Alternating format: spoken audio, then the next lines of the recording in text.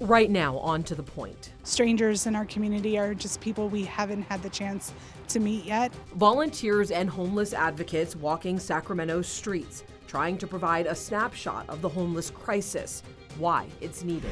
Vice President Kamala Harris is in Sacramento. Her message ahead of this year's election. The U.S. Secretary of Veterans Affairs is in town. I'm talking with him about homeless veterans, a controversial new lawsuit filed against the VA, and more. Plus, the CEO of Boeing testifying on Capitol Hill, just as his planes in question go back up in the air again. Good evening. This is To the Point, and I'm Alex Bell. Around Sacramento County, unhoused people are living in tents, cars, RVs, even sleeping bags. And in all of these, there is a person, someone who wants to be seen, someone that wants to be heard. And right now, that's not the reality for the more than 9,000 unhoused people in our community. And that number could be changing. Every other year, Sacramento County conducts a point-in-time count, also known as the PIT count. And volunteers count and collect information from the unhoused community. And last night, To the Point was there. I decided to volunteer because in order to have public health interventions that help the community, you need to know who's out there. These people just need to be seen and loved on, and we're out there to count them, and that's a big deal, and we need to help the homeless in Sacramento. It's a huge issue. On a cold, windy, and rainy evening, volunteers piled into a room at the Sacramento State campus to pick up their name tags and orange safety vests for Sacramento's point-in-time count. For communities to receive federal funding for homelessness, every other year they're required to conduct the point-in-time count to get an accurate snapshot of how many people are experiencing homelessness. We know that this isn't the perfect way to count the unhoused population. Not in Sacramento, not in any other community throughout the country, but it's the best we got. And it's incredibly important that we get it right. The count is vital. The data collected from it determines not just how much federal funding our community gets to address the homeless crisis, but it also helps inform decision-making and resources at the local and state level, helping paint a better picture of finding effective solutions. Lisa Bates, the CEO of Sacramento Steps Forward, a private nonprofit and leading agency of the PIT count, says once her team is able to sift through the data, resources people want often present themselves. One of the things that surprised us during COVID was the fact that when we were able to offer non-congregate shelter, motels through Project Roomkey, we saw a tremendous uptake in the number of longtime people who are unsheltered and homeless accepting those services and coming in. So it spoke to us that if you offer the right types of resources for people, that then you see their willingness to engage in those services and to come in and seek support. More than 800 people signed up to volunteer in this year's PIT count, deploying across Sacramento in places like Elk Grove, Rancho Cordova, Folsom, and Citrus Heights. We joined a group of volunteers for night one in the two-day count. With our assigned mapped out areas, we walked the streets, neighborhoods, and bike path, counting people, tents, and cars, getting a chance to also spend some time with the unhoused folks and hopefully get more information from them through a roughly 10-minute survey. One man we met shares that he's been living under a bridge after losing his job. 3 months. And were you homeless before that? No, I had an apartment, but I lost a job and couldn't pay rent. While nobody we met wanted to go on camera, they did want to share their voices. It's just hard when every day we struggle to feed ourselves every day. The questions we asked range from mental health struggles to... How long have you been homeless this time? A couple of years. How many times in the last 4 years have you been in a shelter? Never. We learned that for one volunteer, Cynthia, counting people was important, but letting people know someone is there to help is everything. It's important that we stand up for them and have a voice because they matter. They're human beings, and it's important that we show up for our community. Cynthia shared her own story of struggling with addiction and homelessness. I don't want to be victimized, so I would sneak into abandoned houses and sleep in the closet. Now she's 25 years sober and for decades has been working at Cottage Housing, Inc., a local program that connects people to stable housing and a range of services to help people get back on their feet and find a second chance. I believe in giving back what was freely given to me. You know, people cared about me when I didn't know how to care about myself. And I do want to mention that it will take a few months to calculate this year's homeless count, but there are some takeaways from past years. So in 2019, before the pandemic, volunteers counted 5,570 people experiencing homelessness throughout Sacramento County. Then in 2022, volunteers counted 67% more people, which brought us to a total of 9,278 individuals. Tonight, we're also getting a closer look at how many unhoused people are dying in Sacramento. A new report suggests that one homeless person dies every 2 days. Of that, the Sacramento County Coroner's Office says 250 people experiencing homelessness died just in 2022. The Sacramento Regional Coalition to End Homelessness issued their own report on homeless deaths, saying almost 60% occur in the fall and winter months, like we're in right now. The average age of homeless men is 50 years old, and sadly, the average age of death for a homeless woman in our community is only about 47. Which is why Erlenbush agrees that the point-in-time count is vital to understand where people are experiencing homelessness and saying what they need. All right, and coming up a little bit later in the show, the U.S. Secretary of Veterans Affairs participated in the point-in-time count, what he has to say about homeless veterans and the expansion of veterans benefits through the PAC Act. All right, now to the 2024 election. Vice President Kamala Harris just left the capital city after landing in Sacramento this morning and addressing elected leaders. Our Alicia Machado has been covering the vice president's visit and has what she had to say about the upcoming election. The Vice President of the United States of America, Kamala Harris. Vice President Kamala Harris visited California's capital city Thursday, raising funds to support her and President Joe Biden's campaign as the 2024 election season heats up. She greeted supporters after landing at Sacramento International Airport before traveling downtown to the Leland Stanford mansion. It's good to be home. Harris, a lifelong Californian, delivered a speech at a California State Legislature Democratic Caucus reception. But it is certainly good to be back home and to be in a place that really is a heartbeat of so much that happens in our beautiful state. Harris addressed state and local leaders as she highlighted the Biden administration's efforts on a number of topics, from climate change to infrastructure and helping aging Americans. Our seniors have been having to make a choice of whether they could fill their refrigerator or fill a doctor's prescription. And we finally got it so that Medicare can finally negotiate drug prices for our seniors and cap that cost at $2,000 a year. Harris also stressed the importance of the upcoming election. On the one side, you've got a former president who openly applauds dictators. On the other side, you have, in Joe Biden, and what we have accomplished as an administration: competence, compassion, skill, and performance. Harris's visit was met with protests. Harris, think aside! Harris, think aside! Ceasefire or genocide! A group calling for her to take action in Gaza as the death toll rises. They stood in the street across from the mansion as the event went on, but not all were welcoming to their demonstration. A car drove through the line of protesters. And Vice President Harris has also been visiting the Los Angeles area for fundraisers as we get closer to the election. In other news tonight, 2 people have been arrested after a shooting in Sacramento's Oak Park neighborhood. It happened Wednesday morning, leaving 1 man dead. A 28 and 38-year-old were arrested and are now in jail. The person killed has yet to be identified. And PG&E is paying another penalty, this time over its role in the 2021 Dixie Fire. The CPUC says the company will have to pay $45 million in penalties, with $2.5 million going to tribes impacted by the fire. Now, investigators say the fire started when a tree fell and struck the company's equipment. The Dixie Fire burned nearly 1 million acres before it was contained. PG&E sent us a statement saying, in part, PG&E is committed to making it right and making it safe for our customers and hometowns. We will not request rate recovery for these expenses, so these costs will not impact customers.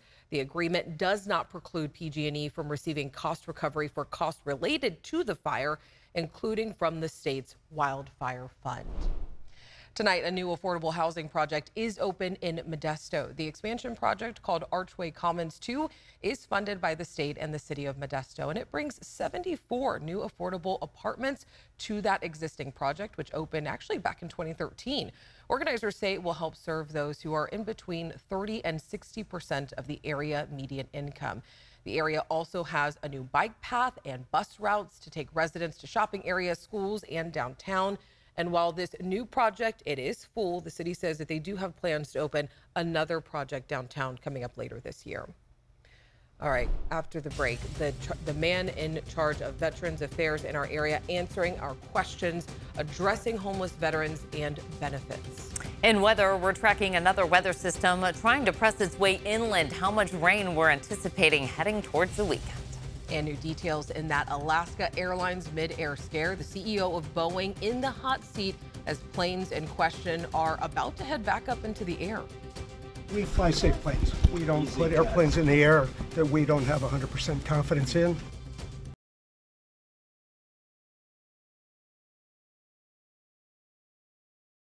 Welcome back, Chief Meteorologist Monica Woods with our forecast. Are you feeling blue today, Monica? I know, right? I shouldn't, because we had beautiful blue skies. I know. Not blue depressed-wise. Yeah, we saw the sunshine for today. Clouds starting to stream in right now. Showers trying to press their way inland, but the deal is it's generally going to stay north of us and through the central and northern part of the Sacramento Valley and even farther north towards the border. So for tonight, we'll pick up the cloud cover. Temperatures staying fairly steady, right around 45 to 50 degrees. Average low is 40, and we just really aren't seeing those cold, crisp mornings, primarily because we've been in this on and off again rainy pattern through much of January. Temperatures for today warming to near 60 for the valley, 50s for the foothills, and 40s for the Sierra. We are going to get some nice spring warmth in here, especially through the end of the weekend, early next week. Highs close to 70 for many of us in the valley. But then, just like that, we turn the leaf over to February, and we're likely cooler and likely wetter throughout the entire state. So we've got a couple nice, warm, spring-like days in here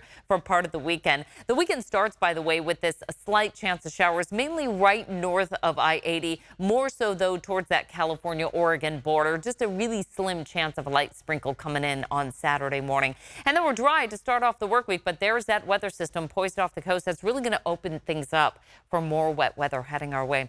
Highs near 50 tomorrow for that Friday forecast in the Tahoe Basin, 50s and 60s for the foothills, with 60s along the coast, and we'll carry that inland as well. What a beautiful way to wrap up this work and school week. Now, we do see some unsettled weather coming in late Friday, early Saturday, mainly north of I-80, and then we really start to open up that storm door by the middle of next week as we welcome in February. It is wet and cold. All right, Monica, thank you so much. After the break, the man in charge of Veterans Affairs in our area answering our questions, addressing homelessness and veterans benefits. Plus, what the CEO of Boeing is saying just days before hundreds of planes are going back in the air, and former President Donald Trump back in court today taking the stand.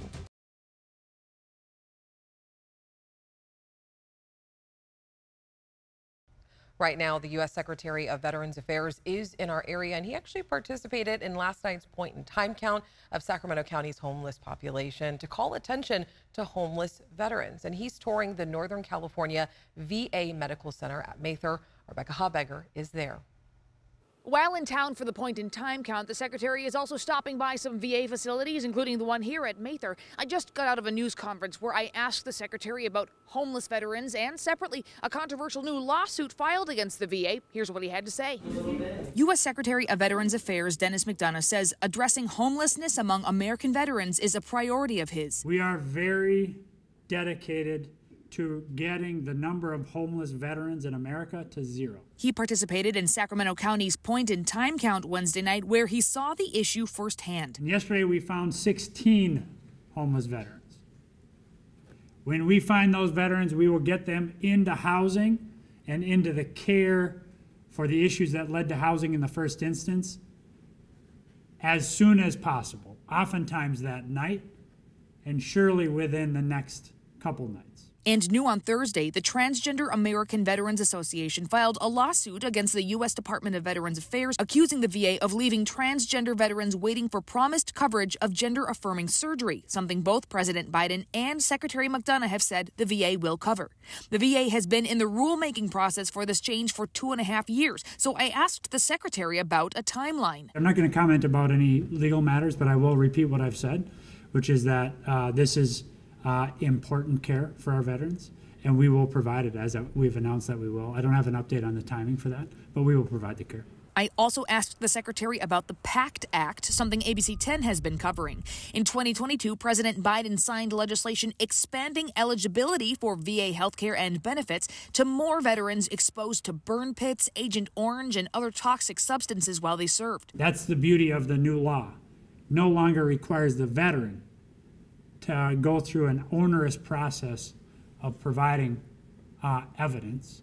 It's now on us to build the case for evidence for the veteran. So far, we're doing that in a very meaningful way, having very real impact on veterans and on survivors across the country.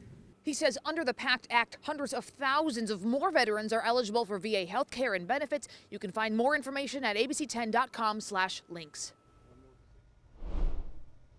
We turn now to former President Donald Trump, who took the stand in the civil defamation trial against him in New York City. He testified for just 3 minutes, claiming that sexual assault allegations against him were false. And the trial will determine how much he must pay writer E. Jean Carroll in damages. She's seeking at least $10 million in damages, saying that Trump shattered her reputation and made her the target of violent threats after he denied her sexual assault accusations in 2019. Closing arguments are set for Friday. And meantime, Trump White House official Peter Navarro was sentenced today to 4 months behind bars for refusing to cooperate with a congressional investigation into the January 6th Capitol attack. And Navarro was found guilty of defying a subpoena for documents and a deposition from the House January 6th committee. He served as a White House trade advisor under then-President Donald Trump and later promoted the Republicans' baseless claims of mass voter fraud in the 2020 election. He is the second Trump aide convicted of contempt of Congress charges. Tonight, new details surrounding the investigation into that Alaska Airlines mid-air scare just earlier this month. The FAA is now clearing the way for the MAX 9 jets to resume flying as early as this weekend. And it comes as the company's CEO is on Capitol Hill today answering questions from lawmakers. Ike Kajachi has more. The FAA releasing its final instructions for airlines to ensure those planes are repaired and safe. A 12-hour inspection process to examine MAX 9s. The agency laying out an enhanced maintenance process, which will require, among other things, an inspection of specific bolts, guide tracks, and fittings, and detailed visual inspections of left and right mid-cabin exit door plugs. Each of the airlines will make sure that these 4 bolts are properly installed and tightened. Boeing will be helping wherever necessary, but each of these airlines knows that their reputation is on the line to make sure that those airplanes are safe to fly. United saying it's putting the planes back in the air by Sunday, with Alaska Airlines saying their 65 MAX 9 jets will be up Friday. All this following 3 weeks of investigations into that door plug that flew off the Alaska Airlines flight 16,000 feet in the air. Boeing still facing scrutiny. The FAA telling the company it can't expand on production of the MAXs beyond what's already being built until there's a full investigation. Meanwhile, Boeing CEO Dave Calhoun voluntarily traveling to Capitol Hill, taking tough questions from senators. We fly safe planes. We don't put airplanes in the air that we don't have 100% confidence in. Reporters asking Calhoun about a Seattle Times report claiming that the door plug was actually last installed by Boeing, not the fuselage manufacturer Spirit Aerosystems. Thanks so much. And Calhoun was back on Capitol Hill today fielding more questions from lawmakers. He's also expected to take part in a public hearing in the coming weeks. Next, on To the Point, rethinking healthcare, the non-traditional routes more doctors are taking to connect with patients.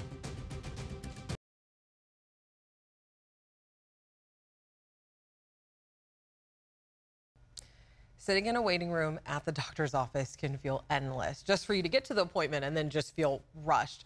Well, it turns out that doctors feel that stress too. So coming up tomorrow on To the Point, we hear from a doctor who's leaving a traditional hospital for a new kind of practice. It's actually called concierge medicine, and it gives patients 24-hour access to their doctors, day of appointments, and longer visit times. The pandemic really just highlighted that or exacerbated a problem that was already present. Coming up tomorrow, right here on To the Point, we hear from her about why she's doing it and how more doctors are taking similar approaches. Before we go, I know we talked a lot about homelessness in our community, and I just want to circle back to what one of the volunteers said when we were at the pit count last night. She said, strangers in our community are just people we haven't had the chance to meet yet. And that really stuck with me, so I hope it sticks with you. Take the time to get to know someone new. Thank you so much for watching, and I will see you tomorrow.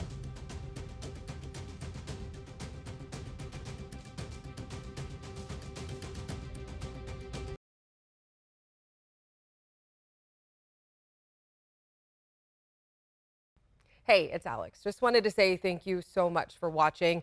I really love hearing from everyone, and I hope that you'll stay in touch. Reach out to me on Facebook at AlexBellTV, or you can email me at tothepoint@abc10.com, or you can even send me a text message at 916-321-3310.